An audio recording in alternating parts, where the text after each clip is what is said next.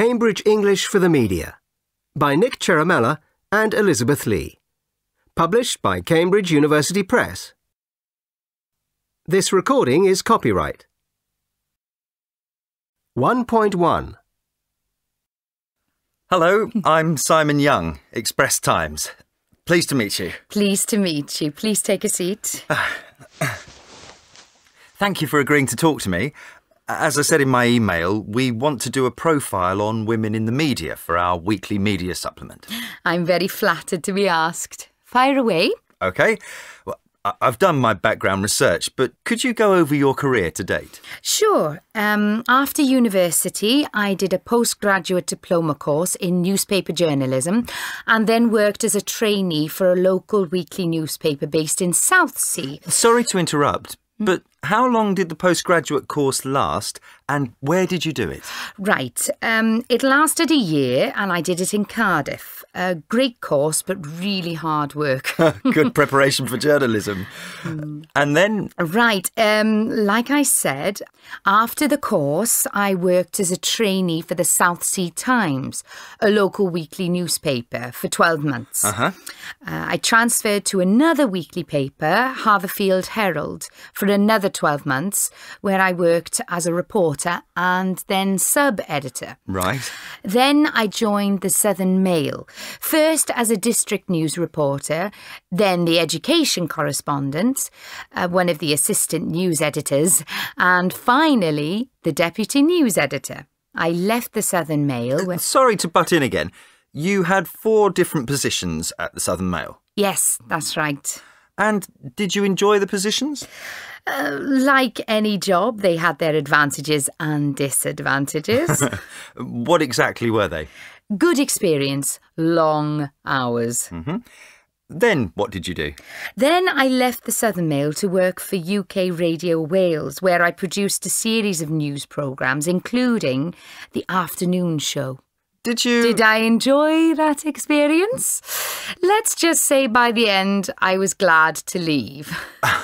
Could you be more specific? No, I'd rather not. OK. So then... Where was I? Oh, yes. After UK Radio Wales, I got my present job as head of the press office for Bristol Council. A job which I really enjoy because of the variety and hours.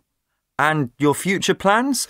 Will you continue as head of the press office or are you looking for a new position? No, I intend to stay here for quite a while, as I'm still enjoying the variety the job offers. The variety, right.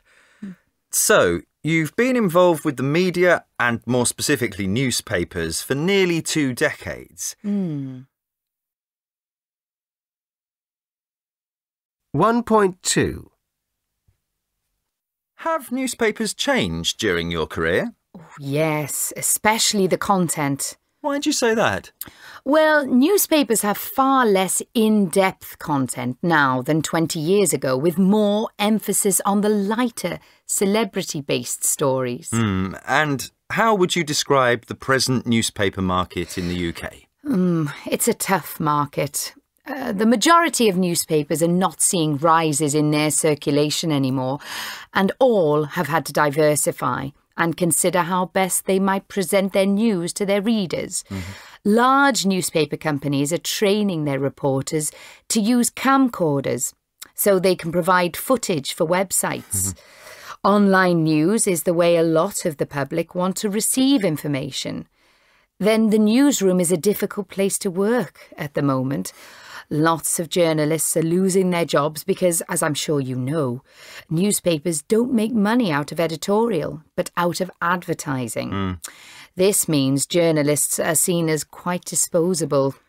So, is the era of print newspapers coming to an end? The romantic in me says print newspapers will always exist, as they're a unique chronicle of daily life across the globe, and a fantastic reference for future generations.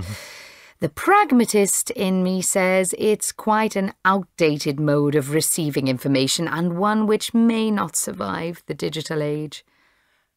Who is your media inspiration? This is a tough question. I think Henry Linton, the veteran foreign correspondent for UK radio, is excellent. The best. Finally, do you have any advice for people starting out in the world of journalism? Well, the most important piece of advice I can give them is do make sure... 2.1 1. We've still got Madonna's Ray of Light to play for you and a track from the Beatles. But first, the Foo Fighters, Learn to Fly. 2. Let's talk to Jonathan White, our football correspondent. 3. It's 6 o'clock on Monday, the 24th of September. This is the morning show with John Gray in London and Samantha Martin in Bournemouth. Hello. I'm here at the Labour Party conference where the Prime Minister will announce new laws to combat gun crime. We'll be speaking to the Prime Minister at 8:10. And the other news, vets are checking more animals to see if there are any more cases of mad cow disease. Also, anti-government student protests are planned for the capital today. And, finally, should robots look after the elderly? 4. It's 8 o'clock and you're having breakfast with me, Amanda Green. Coming up, more information about the London Jazz Festival. But now, over to the newsroom. 5. And now it's time for Everyday Women, our daily look at women's issues with Carla Morris. 6. Here's the second movement of Beethoven's Emperor Concerto, performed by the Berlin Philharmonic Orchestra and conducted by Heinrich Erhardt. 7. I'm Gemma Wilson and welcome to In Focus, our weekly cultural documentary. This week, Rahim Anwar presents a programme about the poet Auden to mark the centenary of his birth. We're going to explore his life, work and popularity. Hello. Auden became the spokesman of a generation. This afternoon. 8. I'm Mo Ace, and this is a free podcast. This week's documentary is all about the music genius that is Dr. Dre. 2.2 1. You're listening to Radio Australia. I'm Jill Brennan and welcome to Good Morning Australia. 2. Here's Bach's Concerto for Keyboard in D major, performed by Colm Carey. 3. It's Tuesday the 19th of January. This is Report with Bill Knowles and Justine Welsh. Still to come in the next half hour, we'll be interviewing Janie Kirk. 4. That was Coldplay with Viva La Vida. Before that, you heard Rockstar by Nickelback. 5. This week, John Walsh presents a programme about finding work on the internet. 2.3 Do you reckon? I don't know. Good morning, all. We've got a lot to do today, so let's get straight down to business. Can we look at the first half-hour section of the programme? Peter, I want you to work on the item about rising house prices. You'll need to find some good examples to illustrate this. Also, I'd like an interview with an estate agent and a package with a first-time house buyer, explaining how difficult it is to buy their first house. For the estate agent, contact Pierce Wright at Home Sellers. He's on our database. As for first-time house buyers, I'm sure you'll have no trouble finding one. Too right. I'll just ask around the office. Should I also look into the possible increase in mortgages? Only if it adds to the story. Madeline, can you deal with the piece about school closures? I'd like you to invite a leading educationalist onto the programme. There's a woman at Western University that we've used before. Professor Lyle, I think. Also, I want you to organise a phone link-up with parents involved in a protest group to keep their school open. Do you mean parents plural, or will one parent be enough? You decide, but remember to keep it snappy. I'm going to get in a stringer for the story on the opening of the latest Picasso Museum in France. Elsa, you get the story about the recent forest fires and a possible connection with global warming. Speak to Friends of the Earth, a top meteorologist, and take it from there. 2.4.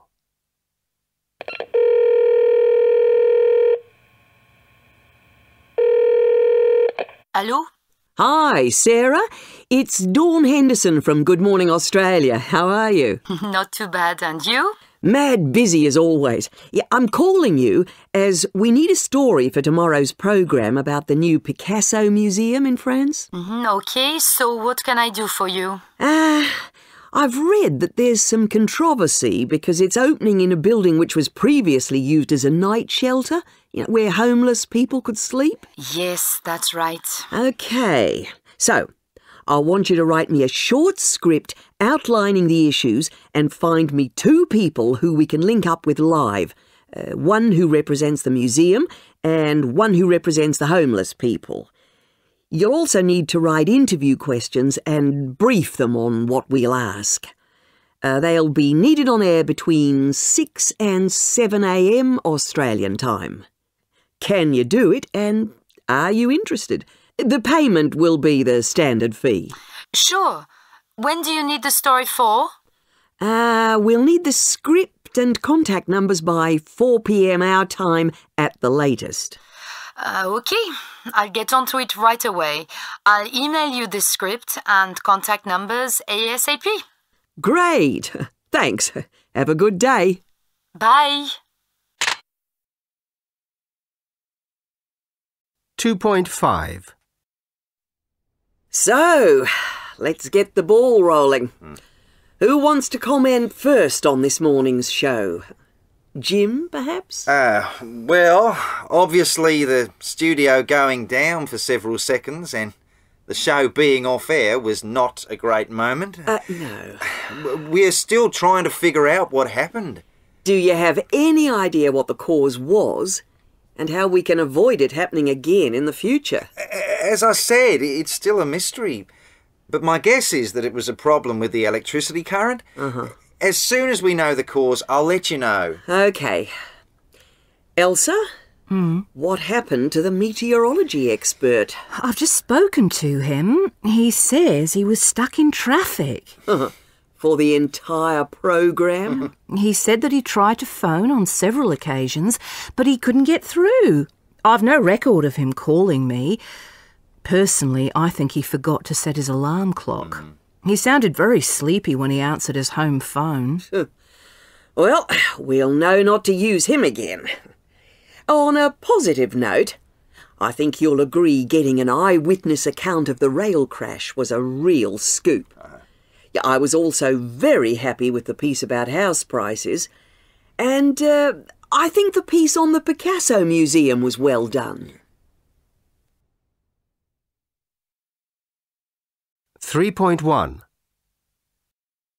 In this month's issue, Beat the Heat, Great Summer Fashion, plus Shape Up and Show Off. Get bikini ready. Fast. 3.2. 1. Make your house clean and green. 2. Get fit and fabulous. The best exercises for brides-to-be. 3. Spanish special. Tasty tapas recipes and magical Madrid gourmet guide. 4. Fun in the sun. 10 top holiday destinations.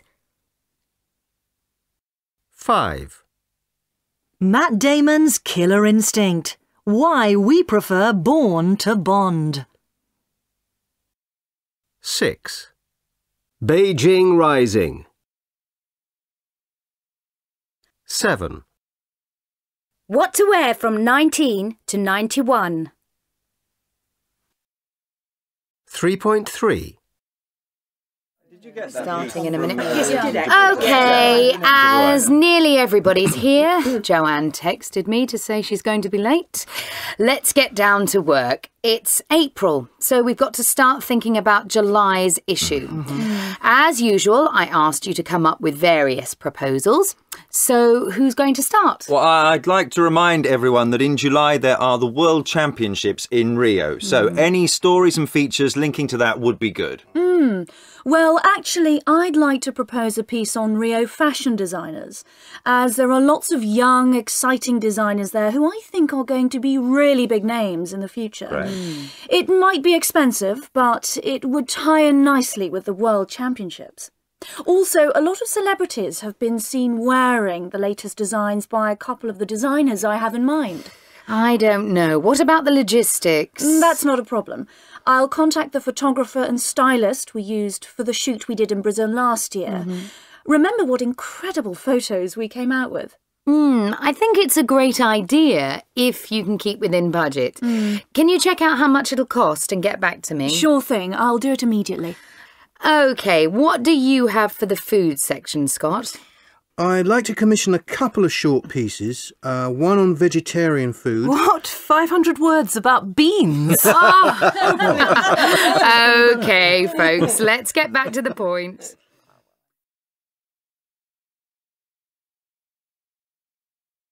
Right, I think we've got some good ideas. Let's go over what we've decided so far. Sorry to interrupt, but you're needed urgently. Urgently? Yes. I guess I'd better go then. Excuse me all. I'll hand you over to Richard. Richard? Yeah, no problem. Grace is going to do a short roundup of beach destinations in Rio. And Denise is going to do a true story feature about a couple who fell in love on holiday in Rio, lost touch for 30 years, and then found each other again by chance. And we've got vegetarian food and Rio fashion designers. Have I covered everything? Yep.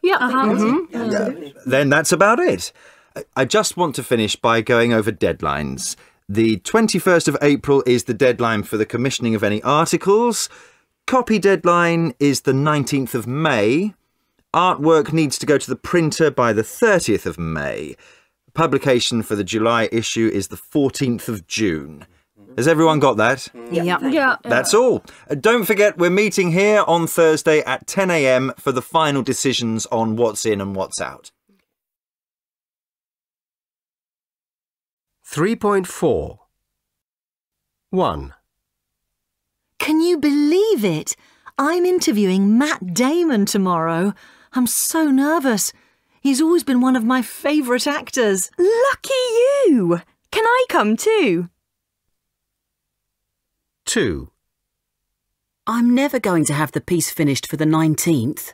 Don't worry about the deadline. It's been extended. It's the 23rd, not the 19th. That's good news. 3. Do you have time to go for lunch? Not really. But why not? I'll proofread the copy when I get back. OK, let's go. What do you fancy? Let's go to the sandwich bar on the corner. 4. What can I do for you? A lot, actually. I'd really like to know when I'm going to be paid. Well, yeah. 3.5. Well, actually, I'd like to propose a piece on Rio fashion designers, as there are lots of young, exciting designers there who I think are going to be really big names in the future. Right. It might be expensive, but it would tie in nicely with the World Championships. Also, a lot of celebrities have been seen wearing the latest designs by a couple of the designers I have in mind. I don't know. What about the logistics? That's not a problem. I'll contact the photographer and stylist we used for the shoot we did in Brazil last year. Remember what incredible photos we came out with? 3.6. A. Let's get back to the point. B. let's go over what we've decided. C. I'll hand you over to Richard. D. Have I covered everything? 3.7. 1. You're through to the photo shoot agency. We're sorry that nobody is able to take your call at the moment. Please leave a message and your details and we'll get back to you as soon as possible. Hello, this is Charlotte Smith-Hughes, the fashion editor of Glorious magazine. I'm calling to check that you've received the contract and the brief for the shoot on the 5th of June. Could you please ring me back on 020 7478 274 to confirm that you've received them? Thank you. 2. Hi, this is Steve. I can't speak right now. Leave me a message. Hi, Steve. It's Charlotte. I've sent you the contract and the brief for our upcoming shoot. Give me a ring to confirm that you've received both of them. My work number is 020 7478 274. Speak to you soon. 4.1.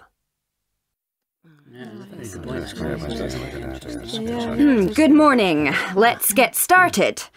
You'll find my ideas about last night in the email I sent. Just to say, I thought the package on the Prime Minister was excellent. And the live footage from Georgia with the Scotland football squad was great. So well done on that. Donna's producing today. What have you got for us, Donna? Lots of stuff on the wires. Reuters is reporting that a terrorist has made a video threatening foreign embassies. The twist is that this guy's an American. Also, it's First Minister's questions in the Scottish Parliament today. Our political editor is saying that the opposition will be complaining about the lack of police on the streets again. A flood has killed 330 people in Southeast Asia, so there's serious concern about disease there. We should be getting a package from our Asia correspondent who's in Bangladesh at the moment. There's a great story in Birmingham about human trafficking. The police raided a suspected building there as part of a big operation to crack down on people involved in the trade of humans. They've got DV footage that they shot themselves available for us, and it's horrific stuff. The conditions these people have been kept in are absolutely terrible. It would be great if we could get the story as an exclusive, wouldn't it? Yes, definitely, Neil. I'll look into that. Anyway, those are the main news events. What do you think? The American terrorist video has got to be the top story. Could we get a package and a live from the Washington Bureau? Yeah, that shouldn't be a problem. I've already asked for a correspondent. Andrew, can we get a Scottish angle on the trafficking story? Sure. I could get an interview with a woman I know who was trafficked from Eastern Europe to London, but who managed to get away and is now living in Glasgow. I'll talk to the Serious Crimes Agency as well to find out how big a problem trafficking is in Scotland. I could pack it up using the police footage from Birmingham. I think it'd be great if we could produce a whole programme on this issue here and abroad by using our own camera crews. I'll see what we can do about that. It sounds good to me. It would be an excellent start for the next winter series of our current affairs programme, Bird's Eye View. That's a good idea. In the meantime, we'll put our top reporters, Andrew and Neil, onto getting people's views on the trafficking issue. So, going back to our news programme, Donna, what's the running order? Well, for the moment, I'll go with terrorism, trafficking, First Minister's questions in the Scottish Parliament, floods in Bangladesh, OK? Let's meet back here at 2:30. Okay. See you all later. OK, thank you. 4.2. Hello, everybody. Great news. Victoria has just told me that our pitch for the trafficking documentary has been approved. Oh, great. Last time we spoke about this, we were thinking about an hour-long programme with 3 elements, weren't we? I think that's still the best way to go. We could talk to trafficked people now living in various EU countries about their experiences. We should also interview the police and find some experts who can talk about how big the problem is across Europe. I think then we'll have to travel to some European countries where these people are trafficked from to find out why it's happening. Yes, I think that's the way to go. I've been talking to Andrew Preston, the social affairs correspondent in the newsroom, who can help us with our primary research. Yeah. He's confirmed he can help us get in touch with several women who've escaped trafficking. I've passed the details on to Silvana. Yeah, I spoke to 2 women and did pre-interviews with them on the phone. Their stories are really awful, but they don't come across as victims. They're really strong women. They'll be great interviewees, but we must remember to be sensitive during the interview. We don't want them to feel uncomfortable with any of the questions. Good. The primary research all looks very promising, but how have you been getting on with your secondary research? We'd better not forget that. Don't worry, I've got lots of footage and interviews that I found in our archives and several stories from the print media. I found a really interesting report by Europol that was given to the European Parliament as well. OK, that sounds good. You'll need to write all that up in a brief for us, but you don't have to go into too much detail, OK? Yeah, no problem. I was thinking about ways of making the story more interesting visually, instead of just having a lot of talking heads. Have you got any ideas yet? I don't know exactly, but I was thinking of shooting some moody footage of border posts and cars crossing borders. Maybe filming from underneath a blanket, so you get the viewpoint of someone being smuggled through. That kind of thing. OK, sounds good. Let's meet again tomorrow to see where we are. Great. Okay. 4.3 1. Penny, have you checked if all our interviewees have signed these forms? We don't want anyone to think they can claim payment later. Don't worry, everybody's signed. 2. And are the crew aware how much money they can spend each day while we're away? Yes, I've already briefed them on that. Good. I don't want anyone to go hungry, but last time we filmed on location, some of the crew spent far too much in madly expensive restaurants. I mean, we do have a limit. It's okay. Everyone knows exactly how much they can spend per day. 3. Oh, just one more thing before we go to the airport. We'll never get the PSC or digital MP3 recorder through customs if we can't show the official documents we need. Relax, Donna. All the documents are in order. 4. By the way, the camera operator says he's really pleased with the camera because it takes digi-beta tapes. That's exactly what we need for this type of documentary. We'd better make sure we've got plenty of tape with us. Oh, of course. I've arranged for that. 4.4 OK, James, just remind me what we've got so far. I've got the tracking shots of the countryside that we took from the car. I've also got the GVs of the border crossing that you asked for. Nice slow pans across the countryside. Nice tilts from the border post up to the blue sky. Pull focus shots from the car wing mirror to the guard post. The POV stuff from under the blanket in the back seat. And the sequences of driving up to the border point and having the passport looked over closely. Were the border guards OK about being filmed, Stefan? Well, actually, they were a bit nervous about being involved in the filming at first, but I spoke to their officer and showed them our passes from the Interior Ministry. They're happy to help out now. No big problem. That's great. How would we manage without you? OK, I think we should get down to the PTC now. Neil, are you ready? Yes, I've written down what I'm going to say. Where do you want me? I think it'd be good to have you doing a walkie-talkie from next to the guard post, down parallel to the crossing barrier towards the camera, sighted just about, here. What do you think, James? If you have a better idea, please tell us. No, your suggestion is great.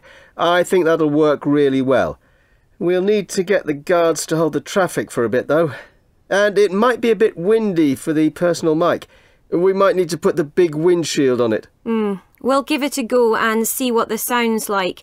Stefan, could you tell the guards what we want to do, please? No problem. I'll just go speak to them now. 4.5. Hi, Diana. Hi, Donna. You made it back then. Eventually. What a nightmare. So, how's it going? We're still editing the human trafficking documentary. Yesterday I concentrated on the section where you were on location. I started off with some GVs and tracking shots, then moved on to the interviews you did. Are there any interesting ones? There's one interview with a woman who was trafficked that's really powerful. I followed your suggestion in your email and intercut it with some sequences you shot at the border. The idea is that it's almost like a reconstruction of someone being trafficked. I thought it would be good to use a lot of slow mixes so that we get a dreamy feel. What do you think? Yeah, I'll have a look. You know, sometimes with sequences like that, it's better to use cuts. Neil, you made it. Are you feeling better now? I wasn't expecting to see you today. Yes, I'm much better, thanks. So, have you decided what sections of interview you're using? Yes, I think so. Diana, did you say that you'd done some work with the clip spotter yesterday? Yes, and I've got all the time codes here. Any music? Yeah, I've got this track here and some low drones from this royalty-free compilation CD I told you about. Have a listen to it later. It's great working with you, Donna. You're so organised. I bet you've even got a list of the shots you took on location. Yep, here's one I prepared earlier. Listen, Donna, can I record my voice now? The newsroom want me to cover a story in Liverpool, so I'll need to leave in about 2 hours to be there on time. We've agreed the script. We recorded Silvana earlier today, as we thought you might be too ill. It doesn't matter. We'll record Neil now he's here. The booth's all set up for you, Neil. Just head in and we'll fix an appropriate voice level, so if you just make your way in there. 5.1. Good afternoon. Come in and take a seat. Hello. I trust you had no problem getting here? No problem. So, is this your first screenplay? Actually, no. This is my second. My first screenplay made it into the top 10 of the Nicholl Fellowships in Screenwriting competition and is currently under option with a Hollywood studio. Impressive stuff. So, what have you got for us? Well, I'd like to tell you about my latest piece. Fire away. OK, so my film's called On Stage. It's a touching musical comedy set in the north of England. This is a story about a group of men who, on turning 40, decide to reform their teenage band, but find that teenage values and ideas aren't always the same across generations. On guitar there's Peter, the eternal woman's man. On bass guitar there's Johnny, the eternal rebel. On drums there's the family man, Brian. And on vocals there's recently divorced Gus, who's involved in constant generational disagreements with his 17-year-old son, Jake. As these four men try to relive their youth, the different lifestyles and personalities make for lots of poignant comedy situations. But then disaster strikes. Gus is killed in a road accident.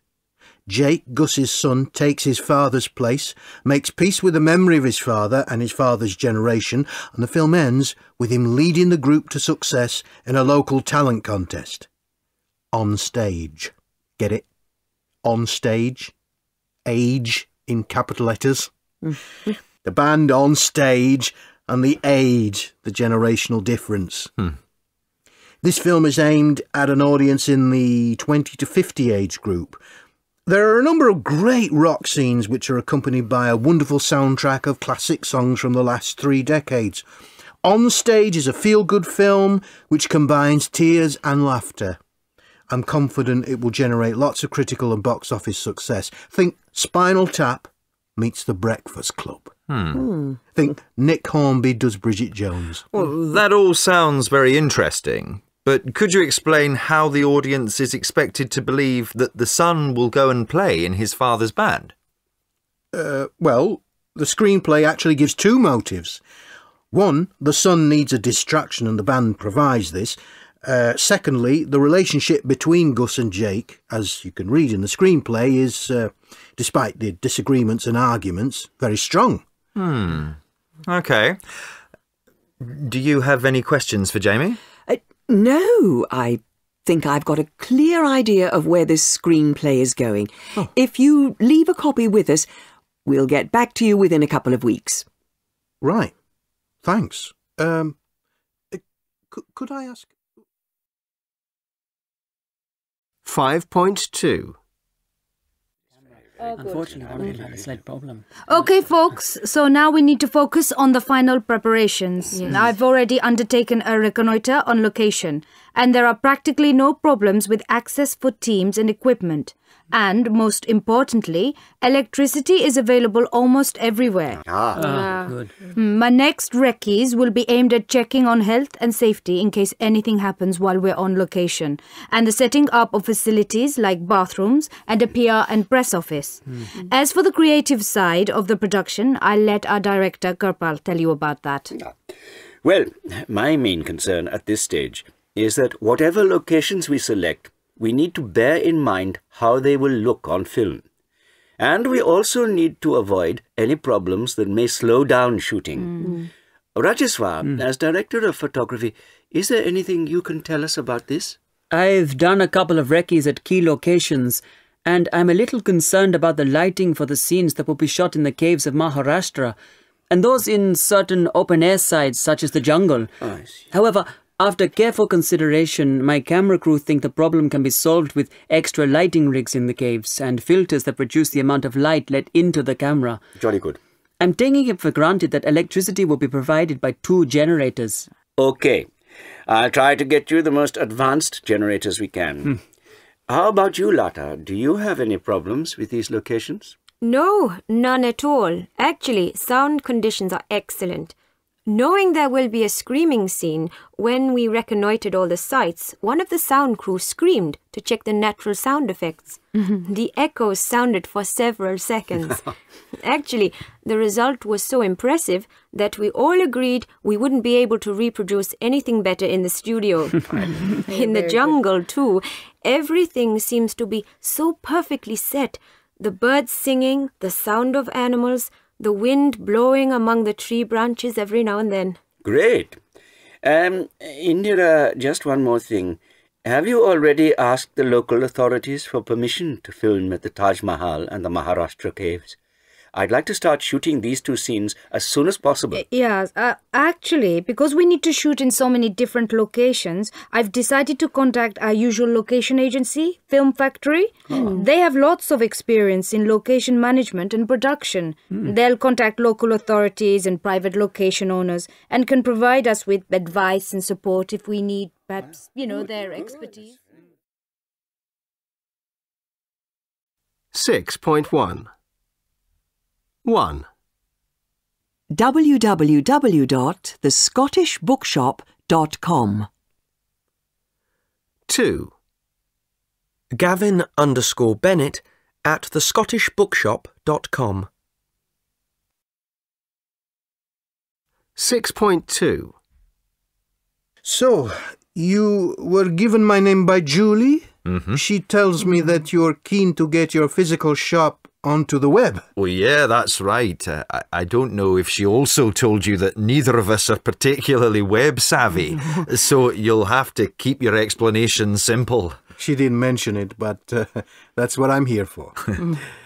We could start by thinking about what it is you want to achieve with your website. I assume you want a site that will enable you to sell books online. That's right.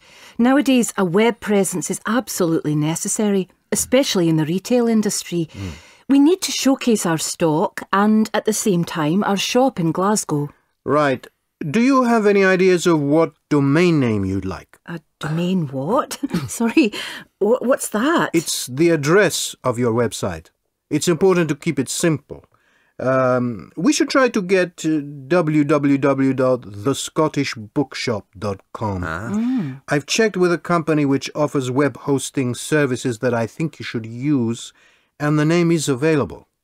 It's my turn to be confused. What exactly are web hosting services? A web hosting service is a type of service which allows individuals and organizations to set up their own websites. They're companies that provide space on a server. A server is a kind of computer system which provides specific programs or applications.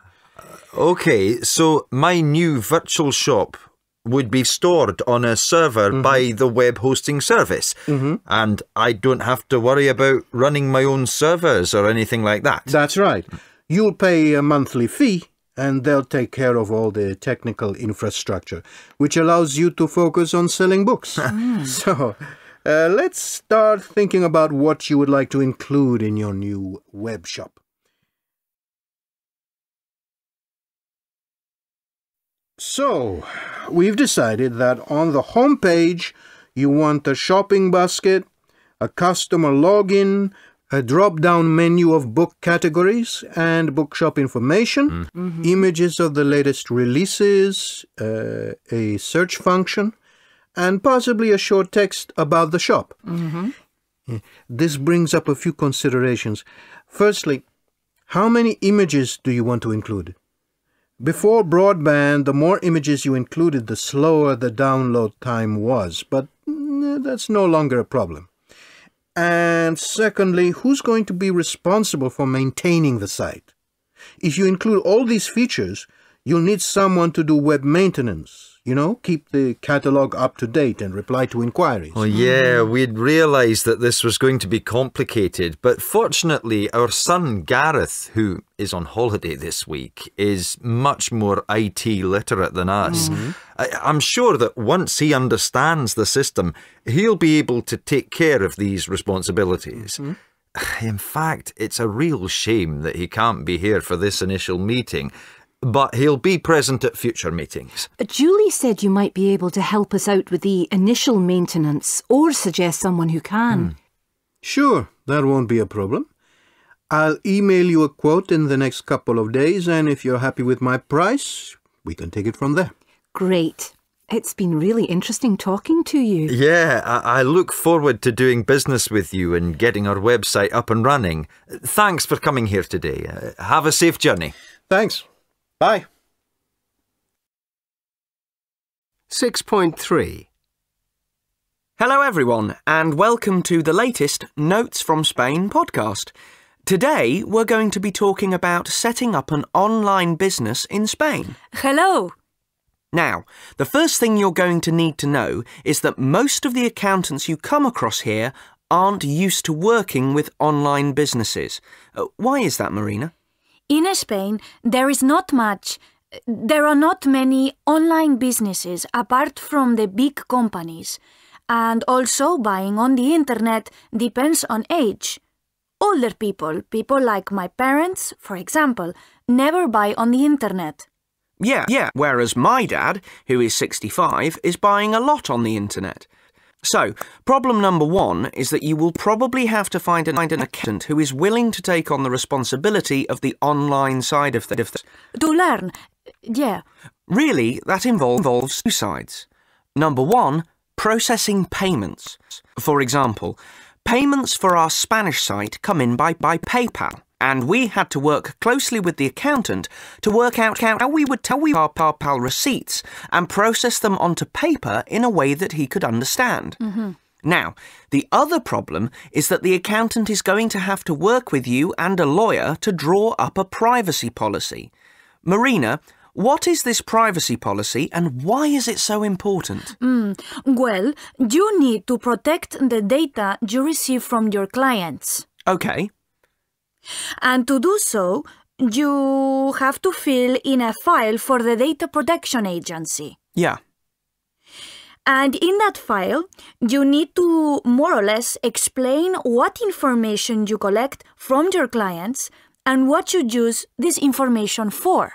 So, for example, On our websites, visitors can leave comments on articles we write. And the simple fact that people write their name, their email address and their comment on our website, which then gets stored on our servers, means we have to declare this fact in our privacy policy to the Data Protection Agency. I was pretty amazed by the fact that you had to declare people are leaving comments on your website. Right. So this privacy policy is submitted not only to the Data Protection Agency, but you also need it on your website. That's right. Then there are things like terms and conditions agreements for the store part of a website. Which we put both in Spanish, as it is a legal requirement, and in English, as most of our customer base is English-speaking. OK, what's next? Setting up your website. The actual mechanics of it... 6.4. Most of our customer base is English-speaking. OK, what's next? Setting up your website. The actual mechanics of it. Now, our website is actually hosted in the USA by a company we're very happy with. Why are we hosting our website in America and not Spain? Well, the main reason our web host is in the USA is 'cause it's cheaper. Yeah. But also 'cause the service you get is better. You get more bandwidth. The customer service is quicker. And they tend to have more up-to-date online technologies on their server. OK, let's move on to talk about getting your website designed. Marina.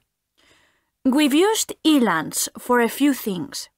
Elance is an online service where you can find information about the project you want to complete, and people will make you offers from all around the world. Yeah, that's elance.com.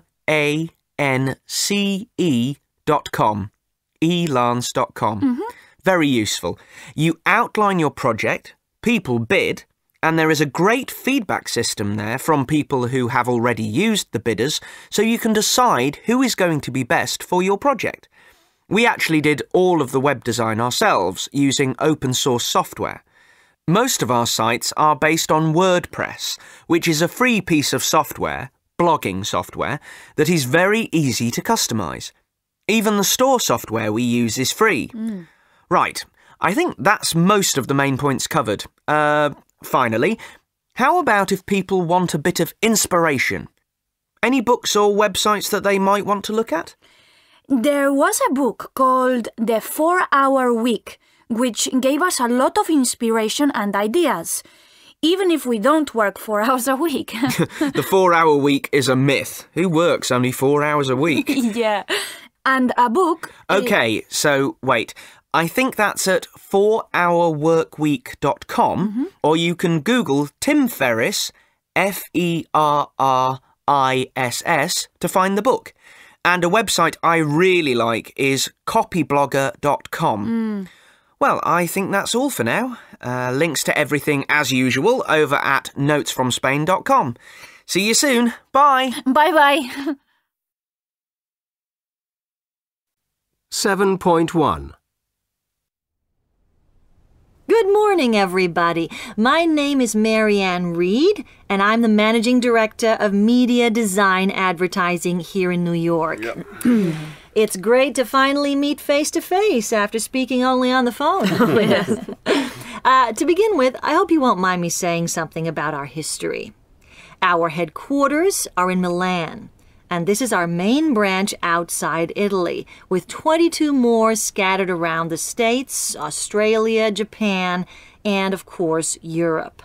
We have 2,300 employees altogether. We're a very well-established company with many years of valuable experience. We've worked with many of the top names in the fashion, food, and transport industries, though we specialize in media products. Now, over the years, we've won numerous awards for our innovative approach to advertising, and just last year, we won 3 prizes at the annual Advertising Media Awards, both at a national level and internationally. I can honestly say that we've never had a dissatisfied client. Well, if there are no questions, I think we might as well get started then. I'd like to hand you over to our art director, Dave Terry. Good morning. Morning. I'd like to start by showing you a few of the campaigns we've produced in the past couple of years, which seem to be in line with what you would like us to do for your newspaper. Okay, so on the walls around this room, you can see some examples of our best print ads. For instance, this is a poster for a very popular fashion magazine, while these here are some shots from an ad for a multimedia company. And many of these campaigns have won prestigious awards for outstanding design. Really? You'll also notice the TV screens around the room showing some of our best TV ads. Sorry the sound's turned down, but I'm sure you can see that we always go for a very powerful visual effect. The one showing right now, for instance, was for... Sorry to interrupt, Dave, but I think Cecily Valley, our copywriter, has something to add here. Yes, could I just say that we always adapt and translate the slogans of each ad to take into account the cultural sensitivities of the countries where the product is being launched. May I just make a quick point here? I'm Rafaela Livingstone, the General Account Manager. I think it's important to emphasize that in the campaign shown here, sales, according to our sales and marketing analysis, increased dramatically by up to 35% once the campaigns were launched. Any initial thoughts or comments, Mr. McEwens? Well, there's no doubt your work is of an extremely high quality. Of course, we were aware of the fork porking here, and we can see that you definitely lift your excellent reputation. I've been a brand manager for many years, and I think those TV ads you've just shown us are really impressive. What do you think of them, Francis? My assistant brand manager, Ms. Lohan, has considerable expertise in this field. I must say the graphs are incredibly effective and the slogans are really snappy. I think a print and TV campaign along these lines would certainly meet our objectives at the Sunshine. Well, now you know who we are and what we can produce. We do hope you'll send us a brief soon so we can prepare our proposal. How about meeting again in 10 days' time, say on the 1st of August? Great. 7.2. Good afternoon, everybody. Welcome back to Media Design Advertising. Thank you. Needless to say, we're delighted to be chosen to handle your campaign. We'll make sure you won't regret it. Mr. McEwens, if there's anything you would like to say before we proceed, please go ahead. Well, as we told you in our brief, we intend to launch a brand advertising campaign in 6 months' time at the very latest. Our market is middle-class newspaper readers in their late 20s to early 40s. Do you think you can provide us with a complete campaign by then? Well, it all depends on what kind of campaign you have in mind. Just print, or a full-range launch involving print, TV, radio and billboards? Considering the budget at our disposal, which is somewhere between $800,000 and $900,000, we're prepared to spend a third of the money on a print campaign and the rest on a prime-time TV slot. Well, it seems there's no time for delay then. But don't worry, we're used to working at even shorter notice. Well, how long would it take you to produce the campaign? Well, I think that we'll be able to do it in 3 to 4 months. Oh. Is that right, Rafaela?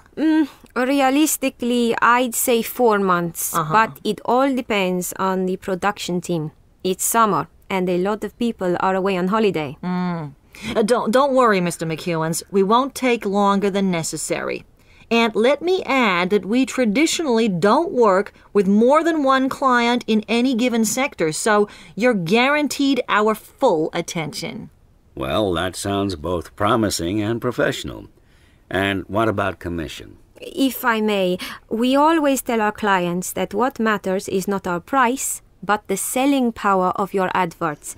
In any case, if it's okay with you, I'll send an email tomorrow giving you a quote and drawing together all the details of the contract, including the deadline when the campaign will be ready.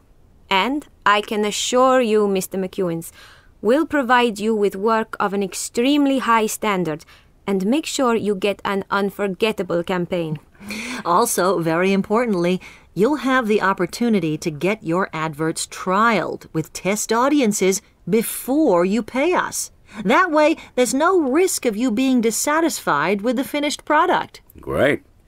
In that case, you won't mind if I request that my assistant, Francis, talks to your art director in more depth about a few of our own ideas for the campaign. That's no problem at all. Dave will be here in a minute. Can you please tell Dave Terry to come to the meeting room immediately? Thanks. By the way, Rafaela, will you please arrange a brainstorming meeting for next week? Yes. Right. Shall we go through here and have a look at some more designs for you? 7.3. How is everyone this morning? Good, I hope? Good, yes. So, after a week of deep thought, what have you got? Any thoughts on the media campaign? We've come up with a few ideas, actually. How about this picture showing all these people sitting on a bus and reading the newspaper? Good idea, but I've got a feeling it's been done before, hasn't it? But let's keep an open mind. I'll write it up on the board. All ideas are good ideas. What about you, Cecily? What have you come up with in the copywriting department? Well, I've written down a few catchy slogans, but there's the one that I like the most. The Daily Sunshine. Nobody lies in the sunshine. Isn't truth the main idea Mr. McEwan's wants to convey to his readers, together with the idea of free speech? Yes, that's really clever. Of course, we should think of something symbolizing freedom of speech, too. I tell you what, when you mentioned lying in the sun, you reminded me of my trip to Madagascar a few years ago. I was struck by the way the people gathered around baobab trees to discuss all sorts of issues. I remember its branches shooting out all over the place. I think that would make a great combination, where these branches would stand for the possibility of expressing opinions freely. Oh, well, it seems like a good idea, apart from the fact that not everybody knows about Madagascar or baobab trees. Yes, that's true, but as you know, advertising doesn't necessarily have to convey a direct message, as long as it arouses people's curiosity. Anyway, I've heard about other African countries where baobab trees serve as a meeting place for many villages to discuss community matters, relate the news of the day, or tell stories. I think we should go for it. Oh, well, if everyone agrees, let's pursue this idea.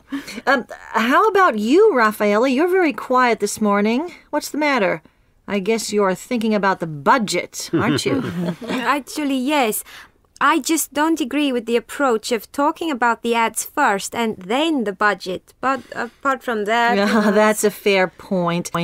What would you say, Dave or Cecily? Well, why don't we limit the time of the TV campaign to 30 seconds only? Here's an idea. Imagine some baobab trees in the foreground of the African savanna with the sun rising in the background. And when the sun is up in the sky, it turns into the cover of the newspaper itself, revealing the slogan you said before. Meanwhile, some classical music could give it that final touch of class. Say, for example, a bit from Dvorak's New World Symphony. We'd also need to come up with a voiceover, perhaps something like Choice of the American People, the Daily Sunshine voted Paper of the Year 2008, a new dawn for journalism. Let the Daily Sunshine shed some light on your world. Oh. Wow, that's a fantastic idea. As long as I manage to produce an ad like that within the budget we have, the client will love it. I think so too. And so do I. Okay then, since we all agree on this idea, I think we should go for it. But please bear in mind that we need to have a pre-production meeting in a week to finalize what we discussed here and make sure we can afford it. 7.4. Good afternoon, everyone. As most of you know, I'm Marianne Reed, Managing Director of Media Design Advertising here in New York. I'd like to thank you all for coming here today. It's a great pleasure to present this outstanding TV campaign that we've prepared for you, The Tree of News. Thank you. We're really looking forward to seeing what you've come up. Thanks, John. Let's begin by watching the advertisement. Rafaela, can you...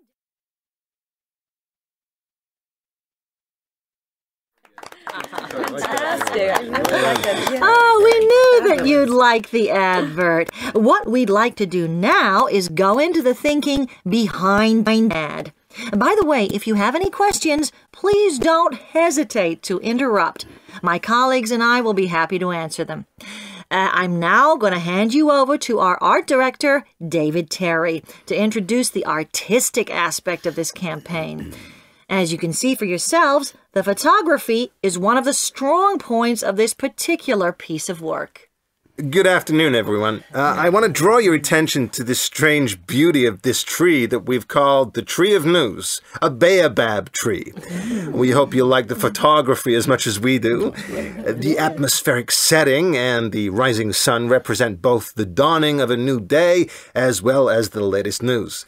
You'll also notice that the absence of people grabs your attention. Furthermore, we believe that the use of classical music, in this case Dvorak's New World Symphony, underlines the fact that this is a serious newspaper. Good point. We hope the photography will be appreciated because of the contrast of color and tone, and also because it brings out the points highlighted by the text so brilliantly. But I think my colleague Cecily can go more into that as the copywriter. Good afternoon, everybody.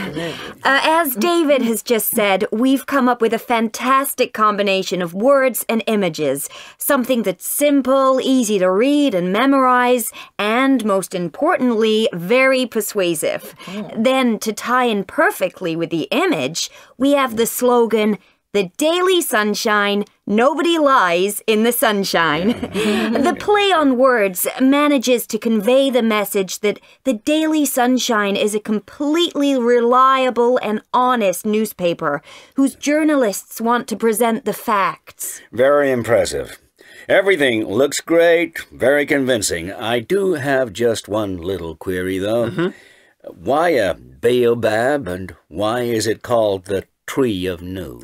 Good question. You see, baobabs are used as a meeting point in some African countries. People from many different villages meet under these trees to discuss community issues and tell the latest daily news or stories. That is what makes this ad campaign so special. Indeed. Well done. Thank you. Thank you very much. Okay, enough. Otherwise, Dave will be asking for a huge pay raise. Well, as it seems there are no other questions, I'd suggest we move on to the print campaign, which we have here. If you look on your... 8.1. No, but compared with the... Morning, everyone. Morning. Morning. Well then, it seems we're having problems with Sparkle. Basically, sales are falling. Robert, please, what's the latest on this front? Well, as the first graph shows, there's been a dramatic 20% decline in the number of copies sold during financial year 2007-2008, compared with those sold during 2006-2007. Sales have dropped from 151,056 copies to 120,845. Sorry to interrupt, but how much is that in market share terms? Well, this is shown in the next two graphs. Graph 2 shows that in the previous year, we had around 35% of the market share with Sparkle, whereas our main competitor Golden had just under 50, and Jules the remaining 15 or so. In graph 3, you can see that in the past 12 months, we lost 7 percentage points of our original market share altogether, while our competitor sales have risen by 5 percentage points and 2 percentage points respectively. Yes, well... Someone's got it. 8.2. Do we know what's caused this decline in sales? Well, it seems that Sparkle is simply no longer appealing to readers between 25 and 35. We've virtually lost contact with that market segment. Well, yes. Obviously, the problem is with the product itself, and to some extent with promotion. We need to raise brand awareness. This is all pretty bad, isn't it? Well, it's certainly not great news, no, but we can reverse this negative trend if we look carefully at the 4 Ps to see where we can increase demand. I'm sure that if we can get the marketing mix right, we'll get our customers back. Thanks, Robert. Now, I saw these figures when the analysis came in last week, and I've been thinking about what we should do. Here's what I've come up with. We need to take immediate action by setting new objectives. We also need to take into account the findings from the competitor analysis and the trend report, which were presented to us last week. Now, I also think we need to redesign our overall communication strategy. Any ideas on how we can do that, Maggie? I suppose the first thing we should do is increase consumer awareness of Sparkle and reinforce its image as one of the most contemporary, prestigious, and exclusive magazines on the market. Yes. Secondly, we should investigate new communication tools so we can create marketing material that addresses customers' needs. Integrated marketing communications, that's the solution to the problem. Good old IMC. Talking about needs, one extremely important finding that emerged from our marketing analysis is that younger people are strongly attracted to digital magazines. You mean online magazines, don't you? Yeah, it's the same thing. Our problem is that our competitors have invested a lot of time and money in digital magazines and managed to broaden their readership.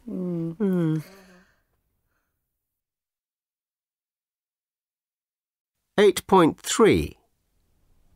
Yes, in fact, it all links up with my idea that Sparkle badly needs restyling. I think we could improve results by using more creative and original photos. That means hiring the best photographers on the market.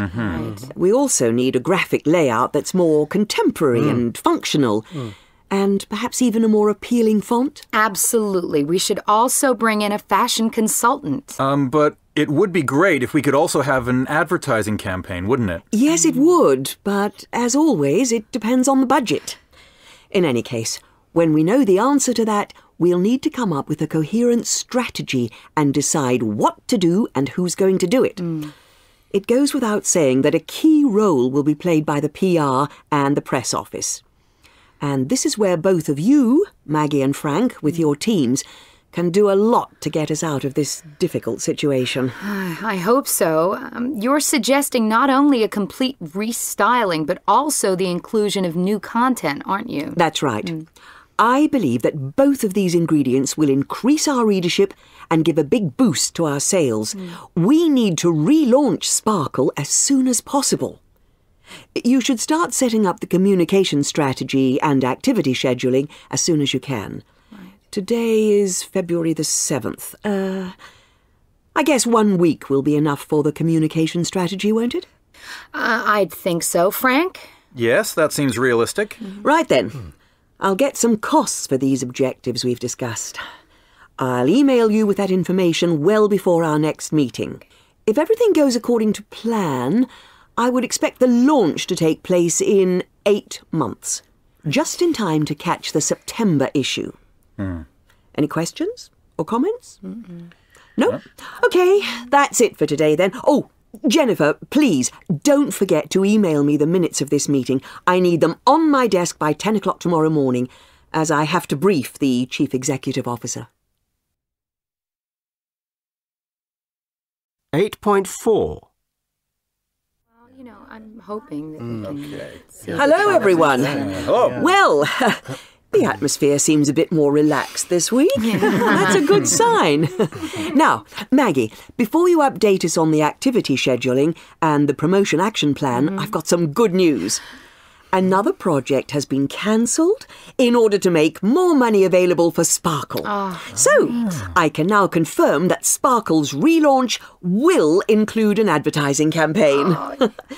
We hope this will involve the endorsement of actresses Claudia Schneider and Nicole Lopez, who will appear both in the press and on TV. In light of that, and the activities run by your department, the great news is that a generous budget of $2 million has been set. Wow! That's fantastic news. Of course, you're aware we'll need to create a synergy between the advertising campaign and all the other communication channels we plan to use. Anyway, I trust you've managed to produce something as good as you always do. I hope so. Anyway, it's great that they've approved the advertising campaign. It'll help to maximize visibility in the media. Frank will talk us through the action plan we've put together. 8.5. Well, if we confirm that the launch is to be held on September 5th, we need to move quickly to organize an outstanding international event on the same date. Yes, I agree. Now, the event will be for our biggest advertisers, the managing directors of top jewelry brands, and, of course, celebrities. We'll have to send the invitations by July in order to make sure that they attend. We'll also need to create a press kit for the event, including a press release, the September cover, and a CD containing the visuals of the advertising campaign. Sorry to interrupt, but we've just received news from Claudia Schneider and Nicole Lopez for the celebrity endorsement.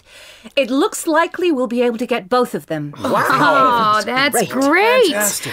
Our idea is to have them photograph while reading Sparkle. As soon as they're 100% confirmed, we'll fix a date for the shoot. Sounds great, but it's also really important that we get some positive articles written about the relaunch. So, to start with, I assume you're planning to invite the chief editors of other Canada media magazines to the event, along with sponsors and investors. Also, what are our chances of getting some product placement opportunities in the future? I think we could. In the meantime, we need to start generating some excitement about the event. Yes. We'll have to send the celebrities a save the date by March. The location, as well as the celebrities attending, will be extremely important if we want to make sure that the top journalists in the luxury field cover the event. Concerning the placement of Sparkle in movies, I've already briefed the placement agency. In a few weeks, we should receive some production proposals to evaluate. It would be fantastic if we could get our magazine to appear in a blockbuster movie next fall. Absolutely. Just what we were thinking. 8.6. It all sounds extremely positive. However, our market analyst, Robert Vaughan, has told us that another decision was made during the recent meeting at the CEO's office. Management have agreed that if we want to increase our market to include a younger demographic age group, we should really expand our online presence. So, they have set aside a significant amount of money to do this. We're going to have an improved, browsable online version of the magazine. That means we can establish an interactive relationship not only with our readers, but also among our readers. This will provide a unique social networking facility and feedback system. Oh, that's excellent news. We can include an information sheet on that in the press kit. I'm sure our potential younger readers will be very interested to hear about it. Right. People who read the magazine online aren't only interested in the product, but are also prepared to interact with the company. This is where our direct competitors are, were way ahead of us, as shown by their good results. Too true. Yes, the whole thing sounds fantastic. I think we're on the right track. Unless anyone has anything else to add, I think that's it.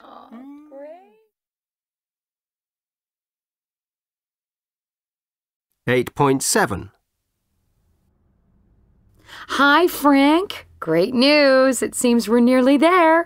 Only a few more major deadlines. We'll probably only need to meet a couple more times before we finish. That's good. It's been quite stressful trying to keep working at this rate. I think the whole team's really starting to feel it. Anyway, here are the last proofs of the material for the press kit.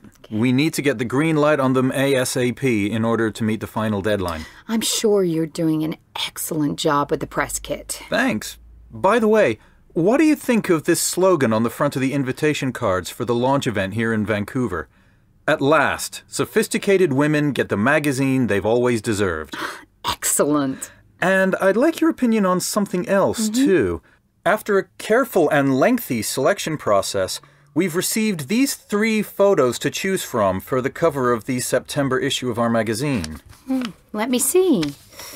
All of them look good, but wow, this one with the woman holding the rose seems to be exactly what we're looking for. An image like this should help us to attract both the younger and more mature market. It also gives the magazine an air of elegance and refinement. I'd go for this one. Okay, good choice. Great job. And have you completed the final arrangements for the launch event yet? Yes. The main advertisers and the top press people have already been contacted, and most have confirmed they're coming. As usual, getting the testimonials that we need from the celebrities is more difficult, but that's normal, so don't worry. I'll make sure a few celebrities will come anyway, as that'll help get the press to attend as well. Oh, well done to you and all of your team. I'm really impressed with the way you've organized the event. That's brilliant work. Well, the end is in sight. Oh, just one more thing. What's the news from New York about the organization of their local event? Everything's fine. I spoke to a few people from the New York office. 8.8. About all of this is fantastic. It was a year ago that we first met to discuss the continuing decrease in Sparkle's readership, and 4 months have passed since the relaunch. The purpose of this meeting is to analyse the success of our relaunch plan and the effect it's having on our sales. Maggie, would you like to start? Okay.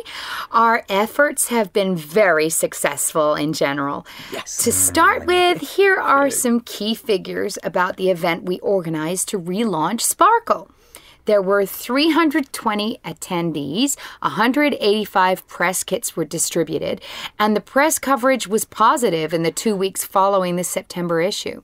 There's no doubt that the restyled version of Sparkle has been a hit. Yeah, absolutely. The feedback we've received from advertisers so far is very encouraging, while the advertising revenue from selling space in the magazine has been very good so far. Well, it's clear that we've managed to reverse the trend.